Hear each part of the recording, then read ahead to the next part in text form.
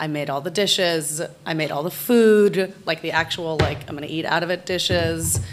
You know, I made the introduction. And then Hilma's ghost did the ritual, and we, you know, had a sort of curated group of people there-ish, but there was also space for people to sort of make their own experience. So that's something that is, there's nothing public about that, but that's happening more and more in my practice. That's, and I would say, like, life goals is to die without any of my own art, or very little. Right? So give it away. Yeah.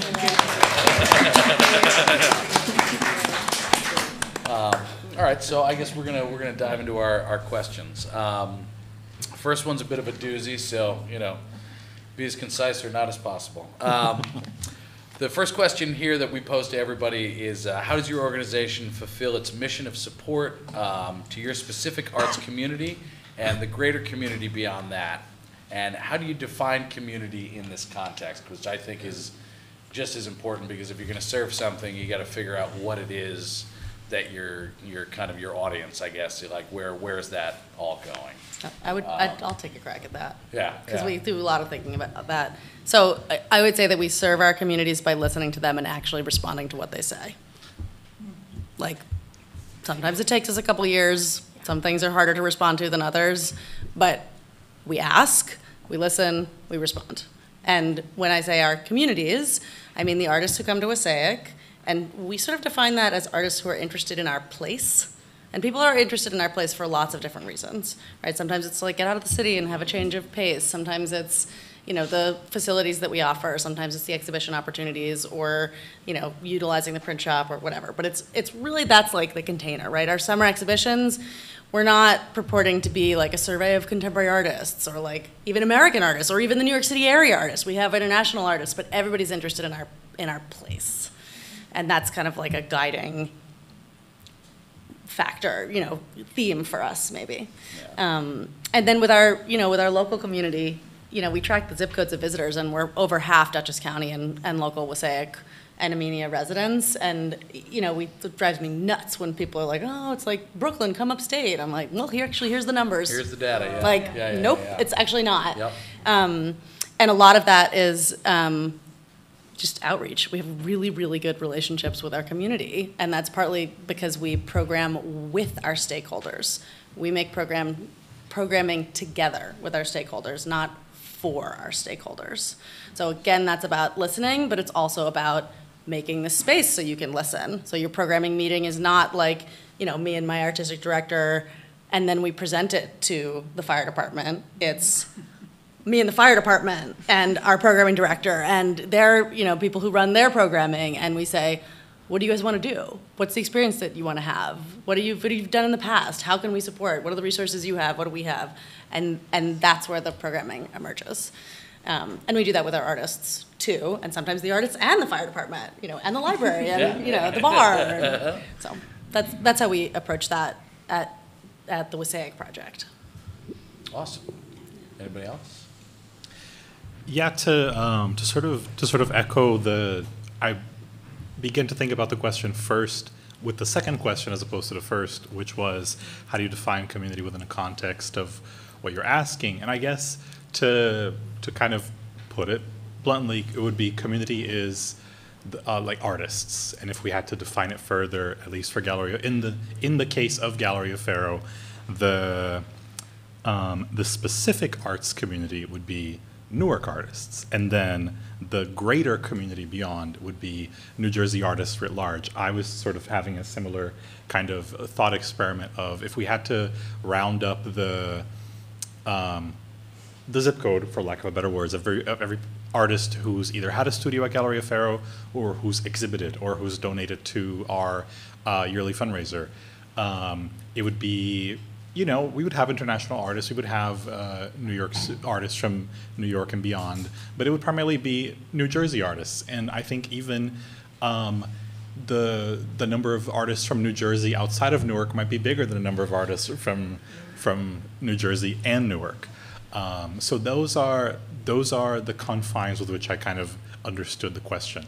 And I think if, despite those facts, however, we're trying to also look at Newark, New Jersey first. We are not attempting to limit the resources solely to Newark, but that's our home base, and that's what we understand ourselves to be as a gallery that is purporting to exhibit the work of emerging artists, to give some artists their first breaks, for example, to tap into the artists in residence for exhibition opportunities, as opposed to being solely like a think tank in the office about, okay, what's contemporary, what are the kinds of exhibitions that we ought to sort of have right now. And I've been curating, I guess, taking the lead on curating since last year, but the whole vibe all the way through has been who do we think, who do we feel, who are we getting a sense that's about to like do something really, really awesome with themselves and their practice. And it kind of becomes like are we friends with that person already? How do we become friends with that person? Would they like to have an exhibition at Gallery of Faro? And we're an arts nonprofit. We don't guarantee a sellout. We don't guarantee to place your work in institutions, but we guarantee like a banger of an art opening. That much we can, and it's been so interesting to see the rise, like post-pandemic, of like just getting, with each progressive exhibition, the number of people in the room and how little of the floor you can see begins to match more and more the like pre-pandemic experience. And so just to kind of peter out, it also has to do with like the kinds of resources you're interested in offering and how you're interested in offering them. I believe at present, Gallery of Faro has the cheapest artist studios in the city of Newark. And some of those studios are subsidized through fellowships even. So we're not making a lot of bank out of our studio residency, and that's kind of by design.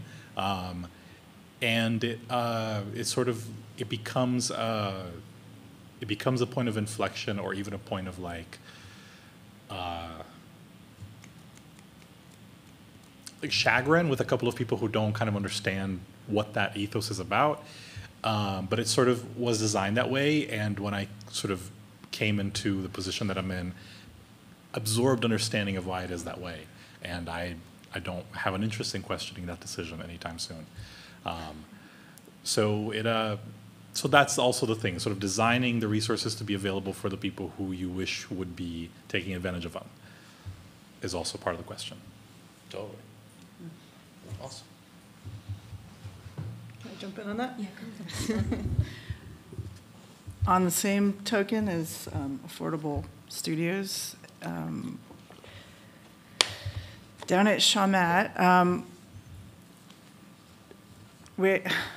I think of it as a launching pad for artists in, say, Central Jersey, or like down the shore, if you will. If you look at Shishama in the city, there's multiple resources for artists. We do below market rate studios and galleries and pop-ups. But 7 years ago, Anita Durst and I sat down and we created Chamat in it was an old Ford dealership.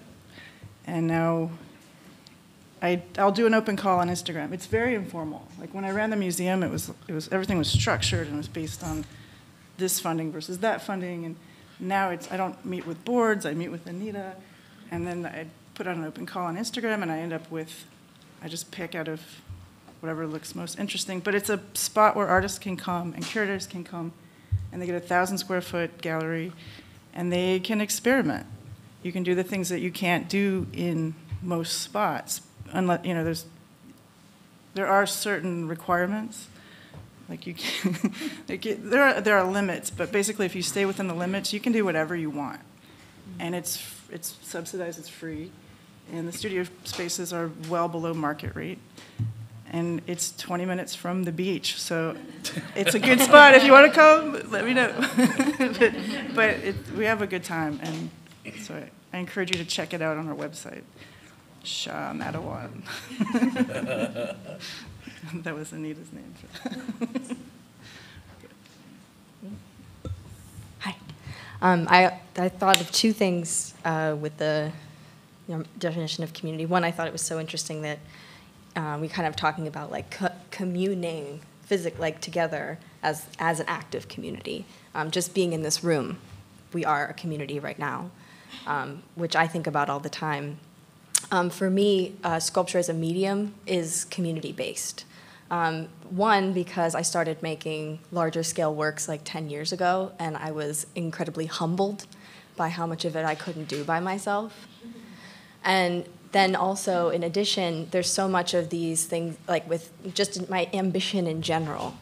So many times have I called people who know better than me to just be like, hey, so I remember this piece that you did this one time, and did you use this, or did you use a ground screw? The amount of times I call Josh about these types of technical things, but even in general, this is your community. And for me, making sculpture has always been in that way. And so then coming to an institution that is steeped in education, I come from a very different angle than a lot of the students who come through. And so the people who are coming into our shop, I consider to be incredibly lucky and very biased because they get a chance to sort of experience this community aspect within our space. Teachers College is very special because it regards studio as research. And I agree with that. It's part of it. Visual arts research methods is a thing. What you're doing in your studio is part of what's happening, even if it's writing or making, anything like that. And so the students that come through, we get to sort of teach them through that lens, and then slowly but surely they start to evolve these communities within themselves. My favorite day when I was teaching sculpture this summer was when they just like straight up didn't need me anymore. I was like sitting off in the corner because they were helping each other. They started to trust each other. They listened to each other. They started to create this community within the classroom. And I was just like, okay, I guess I'll just like go sit down. If anyone forgets where a tool is, like give me a holler. But that's really the sort of the special thing we get to do in our studio within this larger institution, which is wonderful. Yeah, I'm going to just jump in for a second because I will say, as like the caretaker of a facility who's, sort of like I was saying back across the street.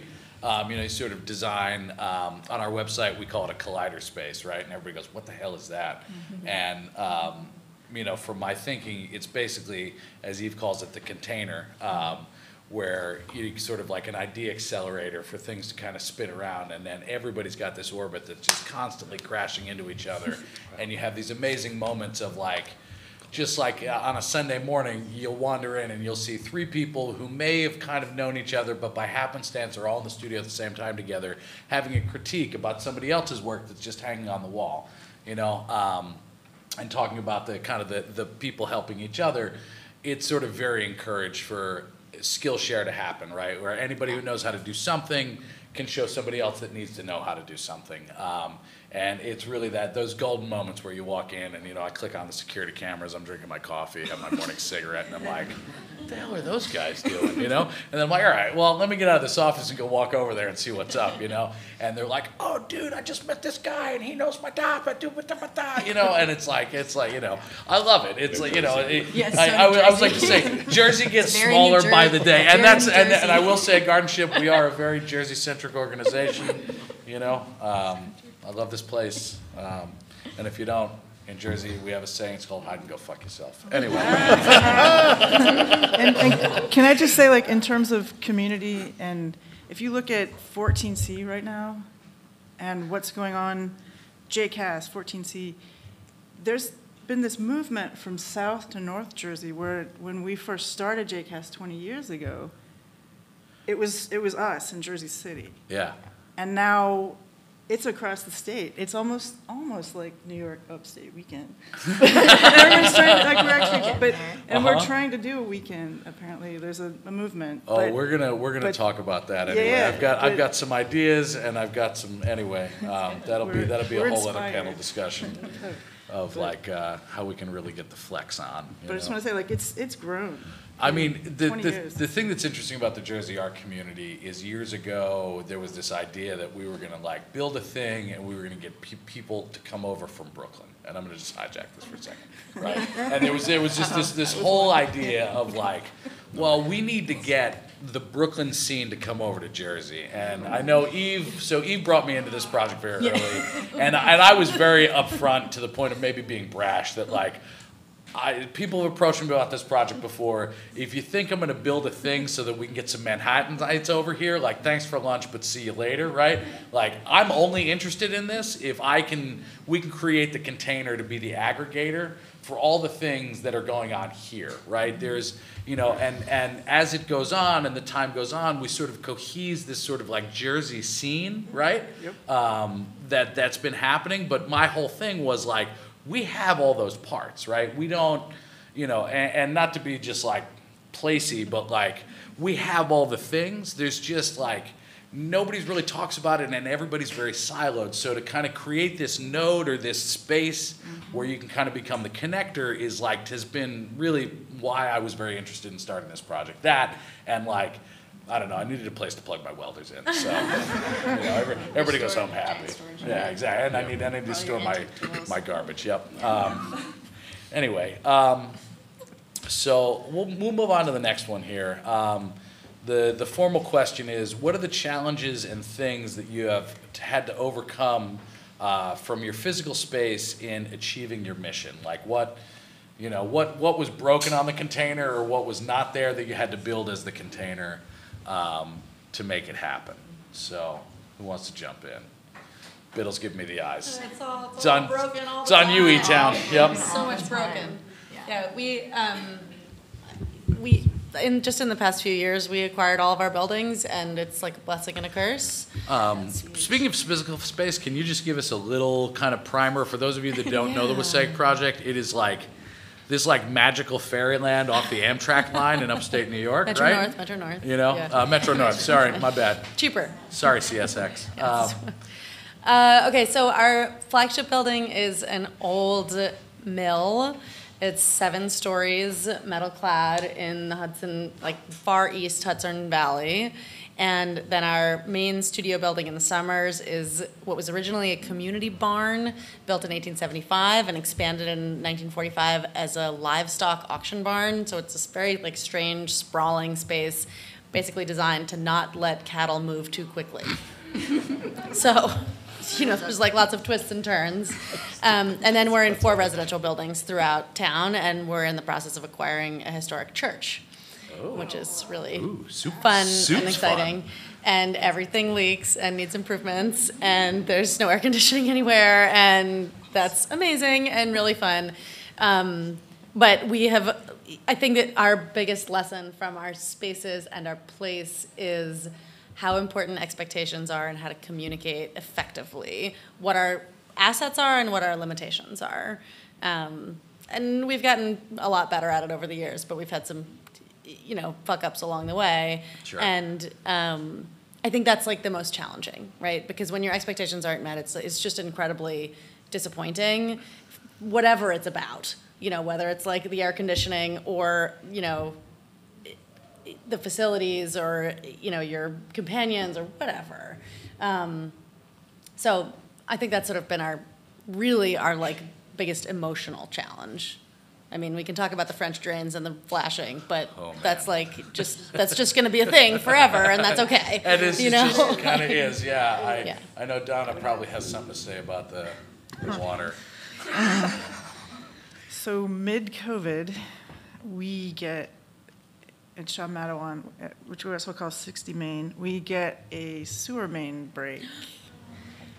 It was like the plus side of having no municipal sewage. Yeah, right. There you go. Just dig the pit. Grass is always green. But luckily we're connected to the Durst organization, so we had support. We cleaned it up. Part of our mission is taking these buildings that are almost in the liminal space, where they could be going under foreclosure, or they're going to be sold or torn down. But historically it was in Manhattan, but out in the outpost. Out in and the wilds of New Jersey. They thought we were squatters. The town came out and they were like, they gave me all kinds of stuff. Because I'm in there in my like pajamas, you know. I'm like, I get called, I'm like, oh my God, and it's like knee deep. And it was terrifying. But they sent people out, and by the time they made a few phone calls, they realized who was involved and that the mayor had come to our opening. We're part of the Chamber of Commerce. And they were like, yes, ma'am, no, ma'am. But at first they were like, what are you, whatever, squat. Hippies doing it Yeah, here. they were like, oh, this is great. But we cleared it out. There's a new owner of the building, and we develop relationships with developers, as we know. But the big issue with my space is that I don't know from day to day what's going to happen to the space, because that's the nature of Shishama. It's temporary space, and we all go in knowing that it could be gone in a moment's notice. Yeah, I always like to say there is a clock that's running, but it has no hands on it. Yeah. You know? So you have to be in a mind. I have to be in a mind frame. It's ticking, but you have no idea what time it is. It's like, well, it could be tomorrow, but Could be 10 years. it's been 7 years. Yeah. So intense. So, but now the new owner is really grateful because we redid all the drywall and made it functional, and now the building is still standing. Otherwise, they would have had to tear it down because it would have become a sick building. So that's part of the benefit of Shishama. And a tax break. Yeah, and the tax write-off, yeah, for sure. Juno, I'm sure you have some interesting things Yeah. to say about space. So similar to I'm in a gallery affair exists in a very similar boat to everything Donna is describing. You know, not only in that ticking clock that is like just kind of that looms over your head constantly. Sometimes you remember it, and sometimes you forget. Sometimes, yeah. I think. Blissfully ignorant. I mean, some days yes, some days no. I take this question and I answer it sort of like in a legacy kind of position, because I think the bulk of if you had Yvonne in this seat, Yvonne Davis in this seat instead of me, she'd be able to tell you about the like scooping shovelfuls of rats from 73 Market Street, and I was will say- there. and our and Donna was involved a little bit. I was on the board. I was lucky to help them unearth an elevator that had crashed in the basement that was behind a wall. Yeah. And we found it. We just happenstance found an elevator car. it's Yvonne was like, I think, and I was like, well, I got a hammer. that elevator shaft now houses a permanent audio installation. So the lot of it is like things so Affaro's been eminent domained. Afaro has had to kind of make a exhibition space out of the first floor of not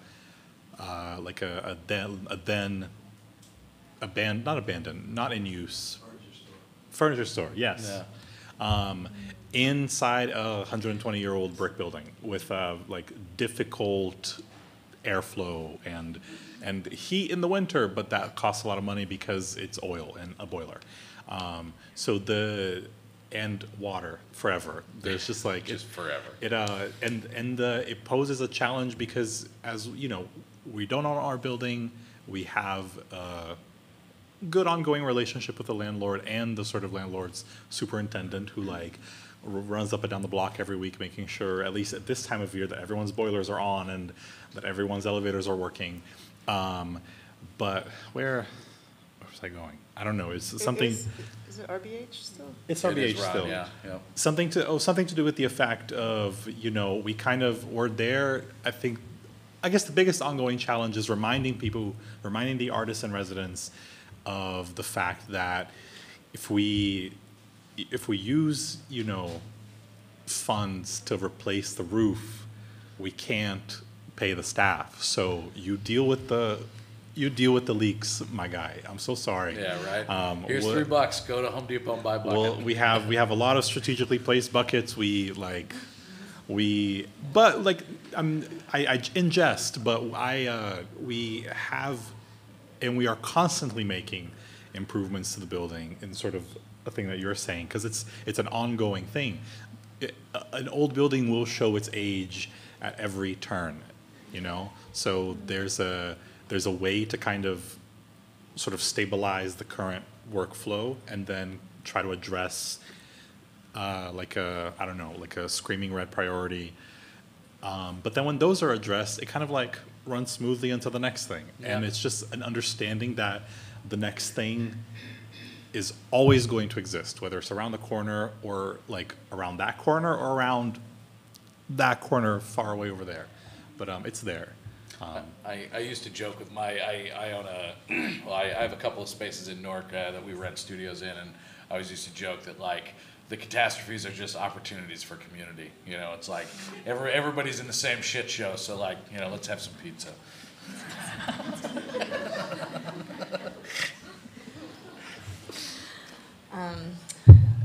Storage. Straight up. One of the Yeah. drop the mic. Say it, girl. Storage. Say it, girl. One of the things that's really hard is that we don't have like the view of any sort of expansion just like doesn't exist. We are at the brims in our studio as it is. We barely have rooms for students to store their projects. They keep giving me new tools, which is so cool. But you know, a giant CNC machine in the middle of my wood shop that's half the size of this room makes it a little hard. Physical space, honestly, for me, comes in the form of like mega safety concerns, basically. I have to limit so much making, which hurts my heart, but it's true because their safety is on my watch. And so just people like moving in, it's like always constantly moving in space. There's a really interesting dance that happens in our wood shops and such. And the other thing that's interesting is being connected with the institution is that I can't fix anything, which is really strange. So it's like, oh, there's things that I can fix. There's a hole in the wall, there's paint, there's something, and they're like, well, that's union. You don't, you know, there's some parts of it that you can't do. So there's definitely been a like sort of training that I have, like I've gotten thankfully I've gotten to know all the lovely people who come and help and work in our shop, and we talk about tools and things, and so I'll like call them up and be like, hey Mario, you gonna come like do this, and so that's really nice. But it is a strange thing to sort of stop yourself from fixing the problems. Oh, yeah. Which is Yeah, I know it's like in all of our DNA to see something that's broken and like go get, all right, like somebody go get the battery jumper, like let's get this thing running, you know. And I know we do it all the time across the street, you know. Thank God, Hugo New has been amazing. They're like, if there's a roof leak, tell us where, please. We don't want to lose the roof, and somebody goes up. So that's like one thing we don't necessarily have to deal with, but there's a bunch of others. We live in a swampland down here, so like the earth is sort of slowly reclaiming a lot of parts of the building, and you know, the next project we're going to undertake is our front door, which you guys came in through the big roll-up door because I was a little embarrassed to have you come through the personnel door, which is completely separated itself because the frame is racked because the building is coming into the ground here and not into the ground there. So it's really like a three-part door with drippy cardboard falling out of it. it's a Dutch door. It's a It's a Death Trap Dutch deluxe, you know. So anyway, you can as we go back across the street, we can all sort of like poke and laugh. There's a great mural inside though, so I'm going to cut that off and we'll put that in the bathroom. Because everybody should be curating your bathroom, but that's a different panel. You know, so let's move on to our final long-term question, and then I'm gonna hit these guys with some rapid fire, and hopefully we'll have some fun with that. So the last thing is, what are the philosophical guiding principles and of your organization or your practice, and how does that apply to the intangible culture within your organization? So like, what's the thing that makes it spin, and like, how does everybody feel about it?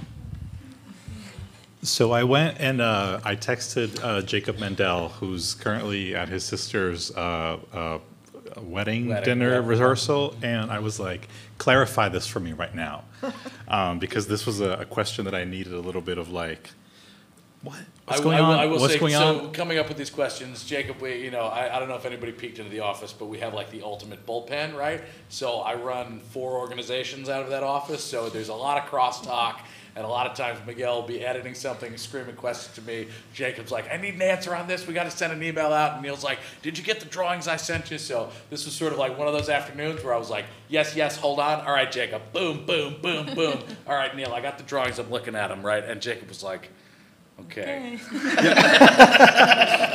to clarify, I got my clarification and was able to sort of answer the question for myself.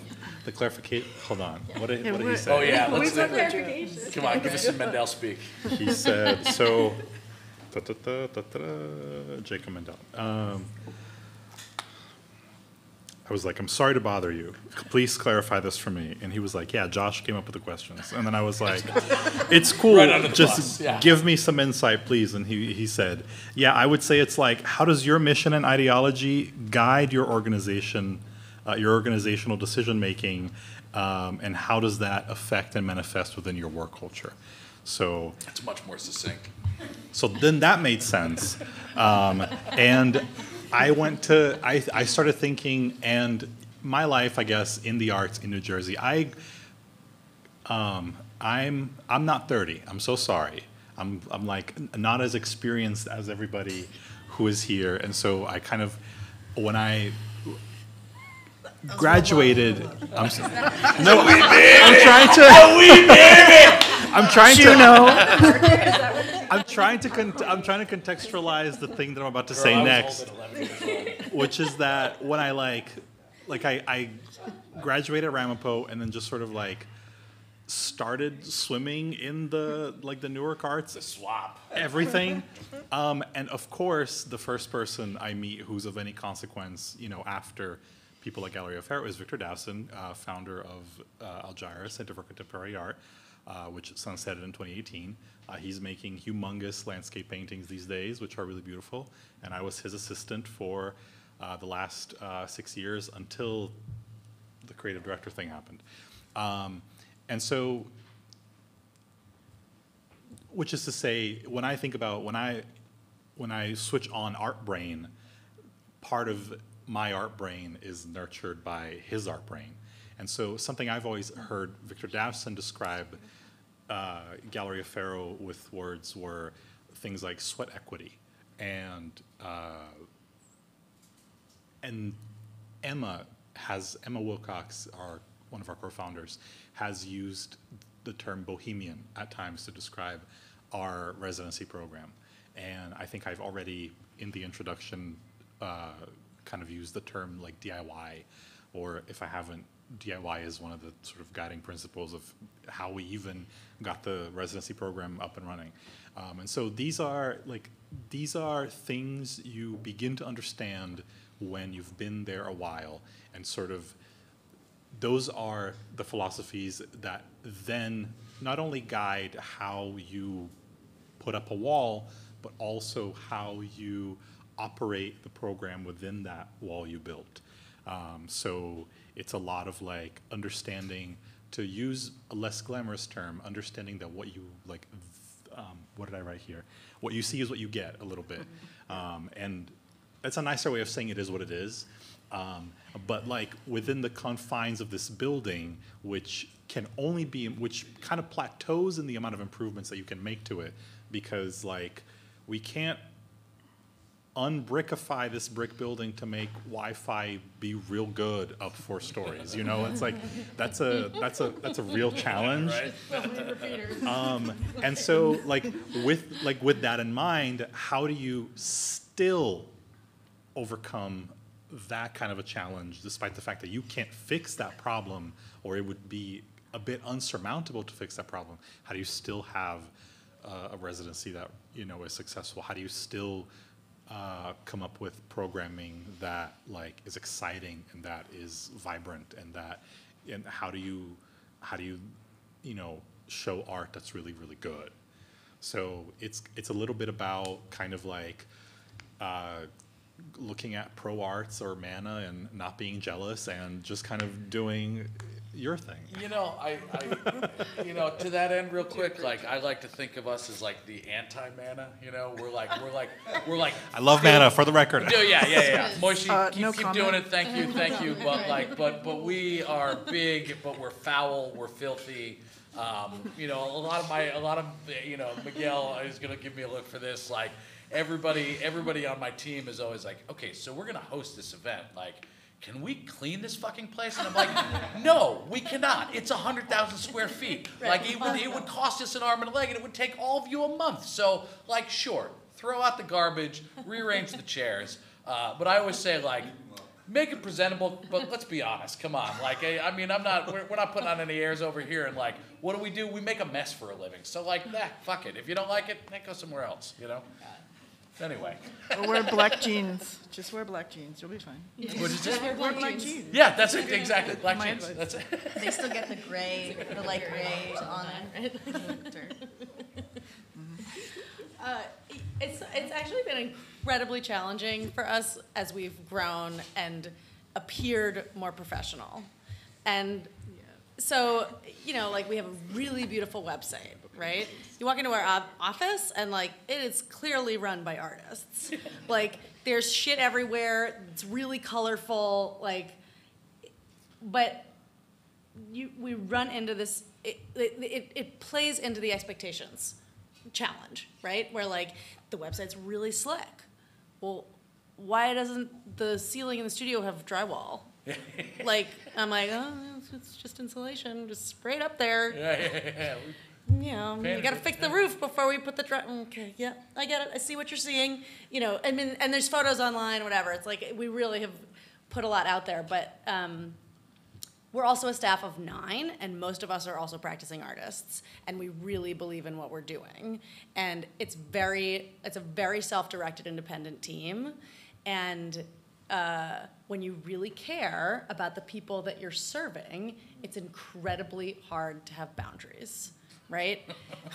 So a lot of my job is like with my team of amazing nurturers and artists and programmers is coaching people how to say no, right? Like, I know you want to be friends with that artist, but when they text you at 11:30 that they missed the earlier train and they need you to pick them up, the answer can be, there's a rail trail you can walk.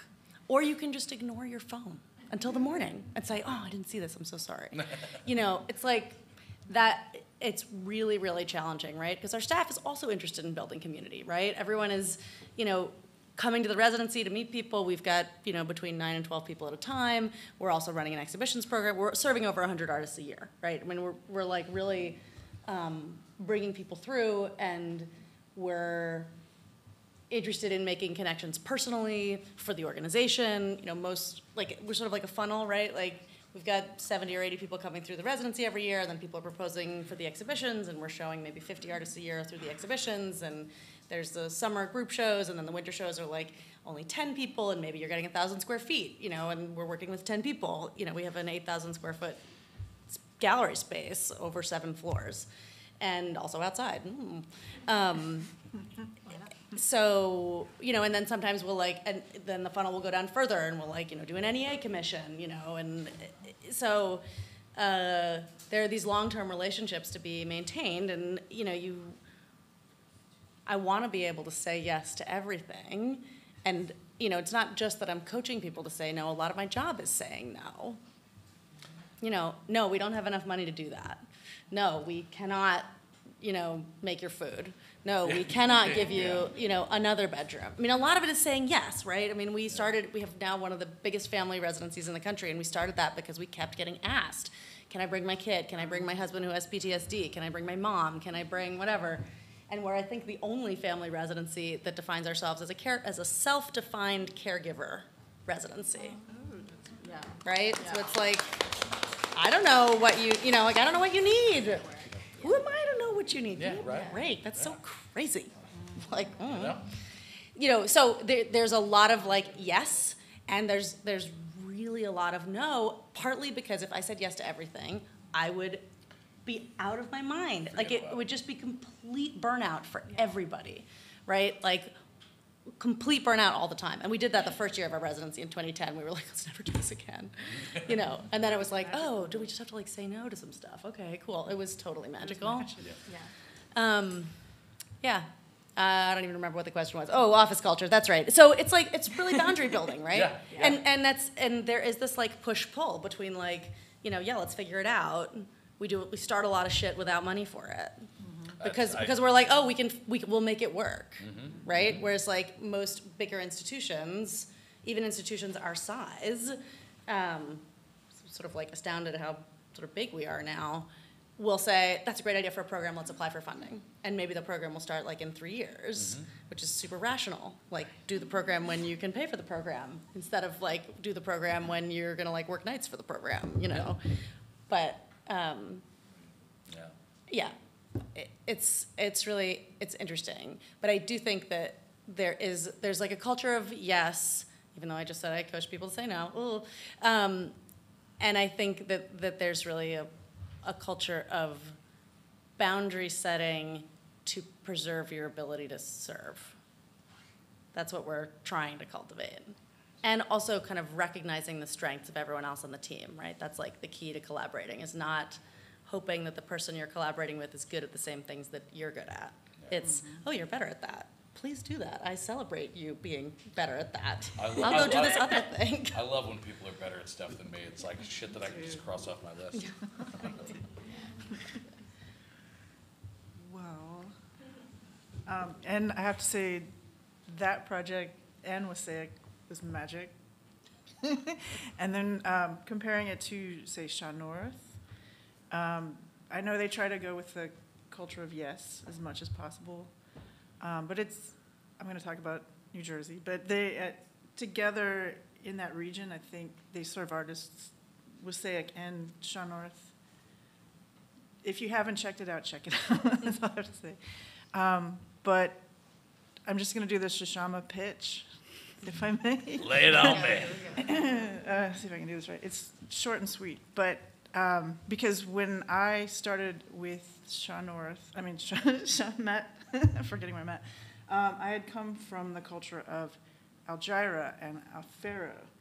And so it's I can't even talk, space to present and space to create.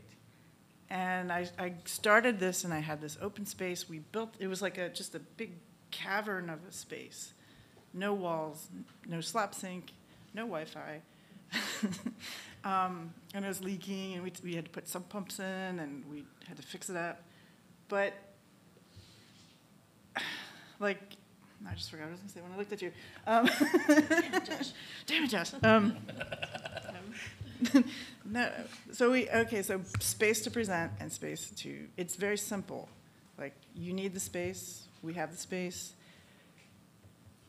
It's very affordable, and it's literally, I just forgot what I was saying again. I'm getting old. Oh, yeah. Oh, the pitch. Yeah, give me the pitch. Thank you.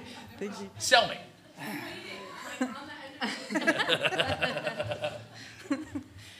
So you bring your ideas to me, and it's very simple. I approve it, I send it to the office, and literally the reason I brought up Afero is that I was talking to Emma and Yvonne, the founders, and they're like, well, what are your boundaries? Like, what is this space about? Like, is it feminist? Is it based on whatever the thing is of the moment? Like, why are you doing this? What is the space about? And I was like, I called Anita. I was like, what is this space about? And she was like, it's a space to present and a space to create. And that's it. But her family is connected to so much real estate in Manhattan. It's constantly changing. There's this flux. But you never know if it's going to be there 3 months, or like we said, or 7 years, or 20 years. But literally, that's it. Like, I had to come back to them, and I said, that's it. There are no boundaries. Yeah. You can do whatever you want. Within reason. Within reason, yeah. Yeah. But, for New Jersey, it's pretty open-ended, open-minded. Wow. And we've become kind of a cultural hub for the Jersey Shore. Sure, yeah. I get all the queer kids and adults. And, it's kind of amazing. For the area, which is Monmouth County. Yeah, there's not much else that offers anything close to that down there. So, it's a fun space. I'd love for you guys, if you have any questions, reach out after. Donna at Shashama. Yeah, we'll advertise everybody's email. Okay. Yeah. Because I see people that could be showing in our space. Okay. I just want to echo kind of what Eve was hitting on with the power of the word no. Teachers a lot of times are nurturers, and we just want to like help everybody all the time. And so imagine having an entire institution that's just full to the brim of them. So a lot of times it's me helping people to like understand that it's okay if it's not in their capacity to move forward with something, students and colleagues alike. One of the greatest parts about sort of being in charge of the space I'm in charge of is I get to make that culture and lead like through example with that culture. Like something incredibly just basic, but just like if you're sick, don't go to work. Like it is the amount of times, the amount of types of like messages I get and the things that come through. Oh, I could if I do, and I'll just take that. I'm like, stay home. And I know it's a different type of culture with post-COVID or post-COVID, but something like that, even just setting that example and making those parameters and having that be a focus of like sort of well-being within your space has been transformative. And especially because, for me at least, the sculpture studio is a really embodied space. We're constantly in conversation with bodies, and we're using our body to create our work. And so the idea that you should be thinking about it and taking care of it, and that's a part of the central mission of the space, is really important to me as I sort of create it. Just like a little button at the end of that. I Yeah. actually think that like, kind of circling back to the idea of container, I actually think that creating the boundaries of a container makes for more like productivity and success. Because Yeah. if an artist actually if it's sort of like you like push up against it and you're like, okay, this is my space, I can go. Instead of this kind of like, oh, if I ask for this, like what if I go down this road? And like, oh, I'm kind of over there. It's like, this is not a winding path. Like this is the space. This is the play area. Go. And then they go. Yeah. Yeah. And it's actually like setting clear boundaries makes for a happier artist. Yeah, no, you sort of took my 2 cents. That kind of that's the idea, right? It's like too many choices, right? It's like in the development world, right? We're working on this other project where we're going to kind of do some like, hopefully we'll do some kind of affordable housing, some things like that. And we were kind of having this design meeting the other day, and I said no. We should offer 2, maybe 3 choices, right? And that's it. Because analysis paralysis is real, right? And pervasive. It can absolutely stop a project, an idea, something from coming to fruition. So I think if you narrow that gate, right, and just kind of give like this like one path forward, whether it's the hilly path or the flat path, either way, that's the path, right? And then that becomes the journey, and the journey becomes the experience, and that becomes the product, right? It's totally related actually to what Juno was talking about. Yeah. It's sort of like, okay, it's leaking, put a bucket underneath it. Yeah. It's like, and that takes out all of the like, I wonder if they're gonna fix this. Yeah. Like, oh, I'm mad that this isn't fixed. Yeah. Or, oh, I don't understand. It's like, It's an this is agreement. the, Yeah. this is the Offer the parameters. solution, Yeah. yeah. I like to say, people come to me like, in our giant space, right? Like imagine you put a screwdriver down, you don't remember where it is, right? So like, it can take a day for me to find a fucking grinder wheel, right? But my whole thing with that, right? I've distilled it down to this: look with your eyes, not with your mouth. Don't ask me because I don't know. Just get out there and find it. Like that's it. You just solve the problem, right? It's like if you're wondering, here's your answer. Just go find it. All right, so we're gonna do this rapid fire session. I think what I'm gonna do is we're gonna go down the line, and I'm gonna give 3 questions, 3 questions, 3 questions, 3 questions, instead of doing one across. We'll start at the other end. Okay. EBIDS, you ready? Ready? All right. Besides the pandemic, what is the biggest challenge your organization has faced in the last 5 years? Keep it short. We're finding money. Yeah. Okay. I was gonna. I feel you. I All we right. should get rid of Where do you? Oh, I'm going to say the same thing. Okay. I designed this so that we all say the same thing, right? It's a little social engineering. All right. So where do you see your program 5 years from now? Still serving our artists. If it changes, it's because we listened. Are you there? Oh, what? No. I mean, will you be there? Oh, probably in some form. Okay. Good. I like that. If you had a genie in a bottle, what would your 3 organizational wishes be? Money can only be one of them. Okay, fair. Okay, super engaged board. Okay. Like everybody finding their path. A money, and better health insurance options in the world. God, it's the worst. It's like, Yes. it's really, we offer health insurance to all our employees and a 401k. God bless. But- That's nice. We still operate Yeah. on 1099. Anyway, Fine. Okay. I know, we're working on that next year. 1040s for everyone.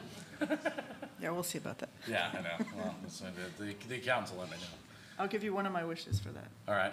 That's my third wish. All right. You ready? Yeah. Besides the pandemic, what are the biggest challenges your organization has faced in the last 5 years? We are based in New Jersey, and headquarters is in New York.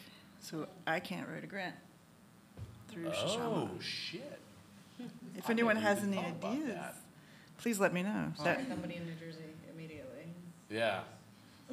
Subsidiary, right? Or what if we offshore everything to the Caymans? Now we're talking. My parents don't live there anymore. Just kidding. Oh, just kidding. Maybe. I'm sorry, we being personal? Like, Yeah, right? no, we're not. Well, anyway, Cut the we camera. probably could. Anyway, yeah. Thank you, Josh. What's the question? Where do you see your program 5 years from now? Hopefully in the same place. Ooh, I like it. All right. And if you had a genie in a bottle, what would your 3 organizational wishes can be? Money can only be one. Money. Number 1. My space, keeping the space, or a new space Space. in New Jersey, or a few more spaces. Like, Ooh, we're- see we- now. Okay, Anita, bigger. we've been looking. So if anyone has ideas, We should talk. because Anita's down for another couple of Shishamas in New Jersey. Anyway. Yes, okay, that's my wish. That's another panel. Thank All you right, for- great. thank you for- There we go. It happened here. Look We at have it that. on film. Okay. Yes. Juno, besides the pandemic, what is the biggest challenge your organization has faced in the past 5 years? It's all been building related, and if not building related, staff turnover. Including me. Yeah. Thanks, Donna. Well, I love Juno. Well, I have the job because she left, so Yeah, right. You're doing awesome. thank you. I recommended that. Thank you very much. Where do you see your program 5 years from now? Assuming that building, Gallery Farrow stays in that building, I guess would love to just keep the residency going, and if I'm still there, to solve this perennial question I have of what the heck is a community art show? And That's another panel. and I would answer it, but I would need the 5 years. All right. If you had a genie in a bottle, what would your 3 organizational wishes be? Money can only be one. Strong board with eye for fundraising. Well, I like how you're going to put that in there twice, but keep going. A new and accessible building, because you could only build accessibility in so far with grandfathered in buildings, and good Wi-Fi. Good answer. Yeah. That's I like. Cave, all right. Besides the pandemic, what is the biggest challenge your organization has faced in the last 5 years? Turnover. Our fellows in this space only are supposed to hold the position for 3 years, and then it switches. So all of the tools that I manage and mention, that all gets just turned over, and usually it's taught by the person who was previously in the position. Man, that's a toughie. Yeah. All right. Where do you see your program 5 years from now? Do you want the optimistic answer? Sure. Optimistically, I would love to see it become a sort of incubator for skill-based learning. There's this wonderful opportunity, and also makerspace learning, because it's literally an education school that has a makerspace in it. So that could be a cool place for workshops and people to come and work on skill pedagogy. All right. If you had a genie in a bottle, what would your 3 organizational wishes be? And I know that at Columbia University, money doesn't necessarily have to be one. Money actually is one, believe it or not. And because it's the money, there is money, but it does. I don't know where it goes. Not The Caymans. goes somewhere.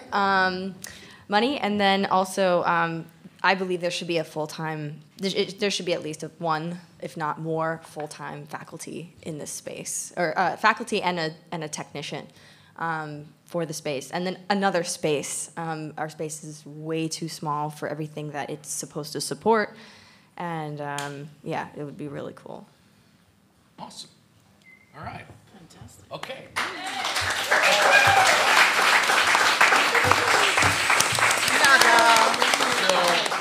What about Garden Shift's 5-year plan? Oh, good question. I thought I'd get away with that. Besides the pandemic, what's the Thanks- biggest challenge your Andy. organization faced in the last 5 years? Funding can let's only see. be one. So the biggest challenge that we have faced, I think, is trying to magic up programming, people, physical resources, tools, activities, and all of that for the no money that we make every year. Why is that so hard all at once? I know, right? You know, we do an okay job. You know, I say this all the time. I live at the other end of the depreciation spectrum, right? So we buy parts, and then we make things with parts. And like Steve, you know, from over here in this building, calls me the junk man, because if I see something that I think may, perhaps, someday have some value, I take it, I put it in a bucket, and I bring it across the street, right? But we've been able to kind of like cobble, duct tape, spit tape, whatever you want to call it, put things together. You know, you need a gearbox. I'm like, well, we need a 5-to-1 gear reduction. And Neil's like, oh, what about that saw we took apart 2 years ago? I think that's, I'll be right back. And he'll disappear with the forklift, and he'll come down with a crate. We'll dig through, and we're like, oh, we have 2 choices. There's a 7-to-1 and a 5-to-1. Let's figure it out, you know? I don't think this... Where do you see your program in 5 years? Thank you. So, I would love to be here, still kicking and grooving and moving. My world domination plan, right, is to take Gardenship and to start breaking off from the, we'll call this the center of the wagon wheel, into nodes, right? So, I would love a space in Pittsburgh that operates identically to here, right? My Pittsburgh fam, thank you. We're have some loose talks with maybe a program in Atlanta. I really would love to be down at Sandy Hook with a program, which is why we'll talk later. And there's some thinking and some talking and some At the yakking communing and some party. The things. RFPs that are out for the. So yes, so we're going to talk before the night's out, and we're going to put our rapid collective fire. resources together to figure that out. I will answer my own genie in a bottle question. I would like money. I would like a machine that makes money, and I would like to find some money. Right? You know, we're new. We haven't actually even been in business for 5 years, so to speak. I think we are a nonprofit as of 2 years ago. We incorporated in October 2019, so we are coming up. Actually, I think we're 5 years this. No, we're 4 years. Sorry, we're 4 years. We'll be 5 years next year, but that's it. So we're still sort of new and kind of trying to find ourselves, so to speak, but not really. We just need money. So if anybody has money and they need to get rid of money, come find me after, and I'll buy you some coffee. And me. Yeah, you know? Like, when we'll have a fight. Yeah, exactly. But anyway, all right. So we have 7 minutes until I'm going to kick everybody out. So I'm going to take 7 questions. All right, we're going to start with you because you were up first, and then we're going to go to you, and then we'll figure out the next one. All right. I'm our artistic director of a small community. We have 50 studios with 30 artists in it, in Pacifica. We don't have air conditioning. We don't need air conditioning. We don't have heat because we really don't need heat. But they only pay $1 a square foot and put in 42 hours worth of body help in this place. I want to know from all 5 of you, because I'm going to take your answer to my board, how much are you charging per square foot for your artist studios? That is an excellent question. Does anybody know? The calculus offhand? I don't know, but every studio at Gallery Affair is $295. Which is Some probably some are big, some are not as big, but I'd say it's It's averaging a maybe flat rate. 50 cents a square yeah, foot. 50 cents or $6 a foot a Yeah, year. studios. Yeah. We across the street, I'll tell you, we are. I like to take what the sort of like comp average is and cut that in half. So we charge it's somewhere around $18 a foot a year. So it's like $1.50 a square foot a year. But that is all in, right? That includes your Wi-Fi, that includes your heat, that includes your access to me and all my swear words. Yeah. I got you beat $1.41 a square foot, and you get me, and And- Wi-Fi, and maybe a solo show if you're really You nice. know, if you're lucky and you bake the right cookies. I'd say we're probably about $1 a square foot for the studios, but we provide housing and professional development and exhibition opportunities and staff support. So we're like a very wide scope program. But if you actually just look at the studios, it's probably $1 a square foot. Is the housing? Do you pay for housing outside of the studio arrangement? No. That's all baked in for No, that. it's like it's a programmatic fee that caps out at $900 a month, and sometimes there are paid fellowships. It's like self-assessed sliding scale. You also need to find money. Yeah, yeah, and it's like 75% subsidized already. You know, Yeah, nobody's yeah. paying like actual cost, Yeah. even. For Hudson Valley. Yeah. $50,000 cabinet. You have a $15,000 cabinet. Yeah, so that's The joke I was going to make is you can have a $50,000 cabinet at an institution, Yes, terrible. and you get a piece of paper. Oh yeah, yeah. Congratulations. And me. Hi, thank you all. I was curious, we're talking about Oh, you know what? Can somebody? Can we pass? We're trying to get this on the internet. All right, thank you guys. We're talking about like interconnectivity and relying on one another because of systems of like financial strain, and I think you could all answer this in a way longer timeline than 2 minutes, but how are you finding these very like real conditions of existing as an artist impacting the work that's being made in your different institutions and spaces? Like you all, Wassaic, an educational facility, like a gallery, you're all encompassing like contemporary artists, and how are you finding that these like very real conditions are changing the like reliance on interdisciplinarity in the work that's being made? Can I whack at that real quick? Yeah.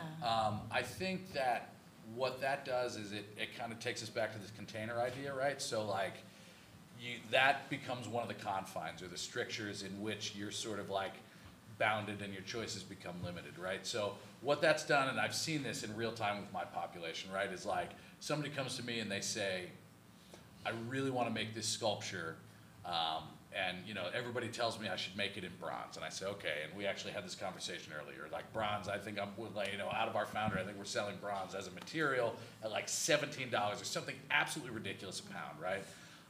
It's insane, right? Like the sheet of bronze is now like fucking $3,000. Like who can make shit out of it, right? Nobody.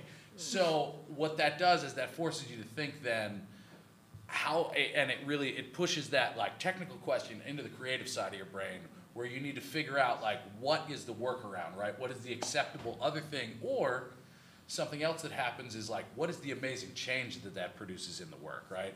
So for some folks it becomes, well, I was going to make this piece of sculpture, but actually now we're going to kind of do this digital, and Josh is just going to 3D print it for me in the office, right? And if we like it, maybe down the road, we'll do a fundraiser and we'll be able to cast it in metal. But then what that's done is like it's forced them into putting a file in the computer, which now they can do all kinds of other crazy shit with, right? It's like, and then maybe that drops into a piece of AR thing that they're doing down the way, right? So I think like, at least in my experience over across the street, is it puts up another wall or another lane inside that box that kind of really forces you to take a good look at what it is you're making and how you want to do that, if that answers your question. Yeah, absolutely. We're coming from Cranbrook, which is like the vessel of this as well. Like Oh, old yeah. building. None of us Oh, have yeah. money. Sure, Like it's sure, you know, sure, like sure. it's we get it. Sure. But I think all of you can answer this in so many different ways. Are you guys issued like "fuck Bauhaus" T-shirts as you? I will not be wearing that. I love it. Thank you. I like to think, though, that sometimes the students who come through, we get to kind of do the opposite of that, where we're like, oh, no, make whatever, you know, like, it's a very, like, kind of make it work thing until crit's over. And then it's like, oh, you have to get it out of the space. Now you have to get it out. You have to find a new home for it. So, like, there is that part of it, but also I've seen a huge shift to digital within our space as well, because we have the digital tech available to the students. They can sort of access this bigger world inside of the computer, as opposed to taking up a lot of space in our space. And then I forgot I had another thing, but it's gone now. I just second what Josh was talking about. When people get resourceful. Yeah, it really, I mean, it just it's makes like the you container, think. right? Yeah. It's like, okay, well, I've got the scraps in the shop. You know, I'll make it with those. Or, Yeah. We had somebody last year that really wanted to do this sort of like live casting thing, and basically I was like, well, honestly, like, well, there's a stack of cardboard, there's a drill and a bucket, like, why don't you just go like whack the thing up in paper pulp for now, you know? And then that kind of triggered this whole other experience for them, where they kind of like have like shifted some work and are really kind of like headed down that rabbit hole of like paper making and like what the pulp is made of and all of that. So, and I think that's like these sort of like elegant accidents, or like sort of like, you know, like asinine solutions, right, become this like whole other avenue of work and thought. It's like the best part. Yep. All right, next question. Anybody? Less professional of a question, but colorful. For all of the panelists, in an ideal world, not saying that this would exist in reality, what instance in history, like art group, art happening, intentional community, personally resonates with you most, that inspires you, or you would like to see in the world? Well, that's a problem. I want to jump in. Well, Get in there. I started out with Kate Millett's farm, like the women's art colony, and that's been feeding me throughout my career. Like, I went from Kate's farm to PS1, where I was the chief reparator for a year, when we merged with MoMA, and then whatever. But like, it started up in Poughkeepsie with Kate Millett, and it's still with me.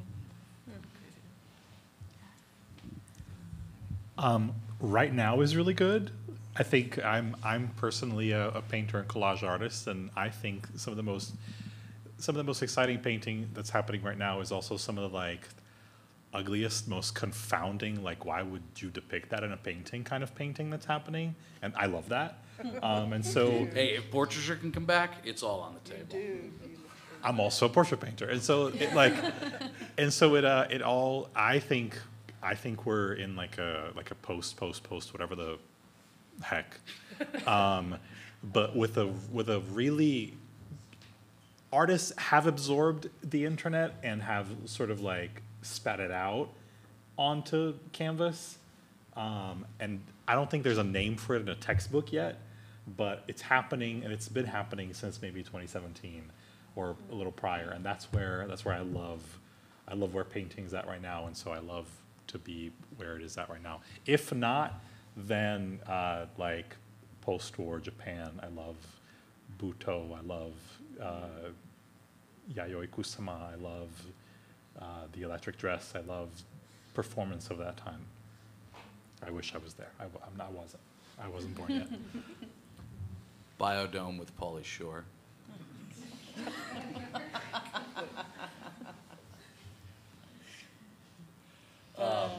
And we got another, anybody? Yeah.